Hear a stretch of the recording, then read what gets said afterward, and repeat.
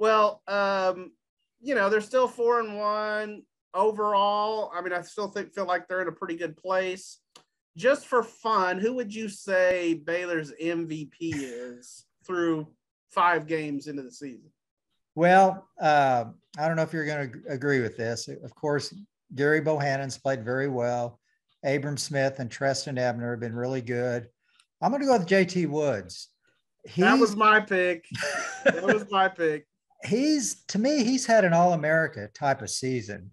I mean, first game against Texas State, he returns an interception for a touchdown. Second game against Texas Southern, he sets a school record by returning a fumble for a 97-yard touchdown. He got an interception in the end zone, the key play against Iowa State when they tried for a 2-point conversion. He got an interception last week. I think he's had a phenomenal year, and he should right now. I would say he's probably a first-team All-American. Yeah, he's no doubt an All Big 12 guy. That much is a given. But I'm with you. I feel like just what he's done, and it's not just the takeaways. I mean, I feel like Baylor's defense really benefits from the fact that it's got a lot of senior leadership. I mean, you got Woods, you got Petrie, you got Raleigh Tejada, who's been there about 10 years. Give or take a couple, yeah.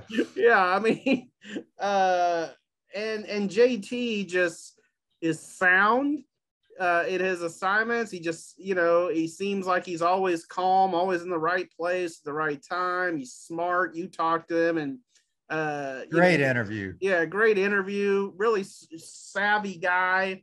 Wants to be a forensic scientist or something.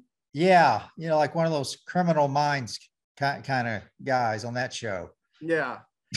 Plus, he's got, one of the greatest nicknames, the Heartbreak Kid. I mean, he's got that going for him too. Yeah, it sounds like a wrestler.